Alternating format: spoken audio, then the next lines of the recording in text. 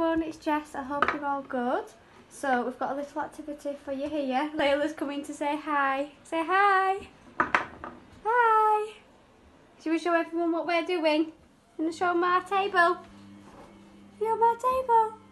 So we made some Play-Doh the other day. We made just a natural Play-Doh. So all you'll need for the Play-Doh is 2 cups of flour, half a cup of salt, some vegetable oil, some cream of tartar, and a bit of hot water, and then you just mix it all together. We didn't add any food colouring because we wanted to see the textures of our natural objects that we're collecting. So we've been and collected some dandelions, some leaves, and we've collected some twigs too because we're using them as rolling pins.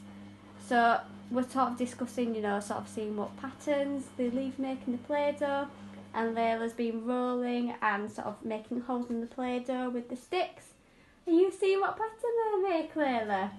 We've got some dandelions from our garden too. Yeah, it's just a really nice way of sort of seeing our environment, seeing how we can use different objects, like natural objects, just as tools. Oh, good girl. Are you pushing the stem in?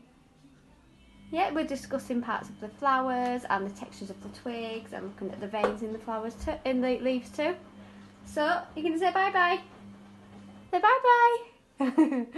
Good girl. I hope you're all well, and hopefully we're going to see you all soon now. Bye-bye. Say bye-bye.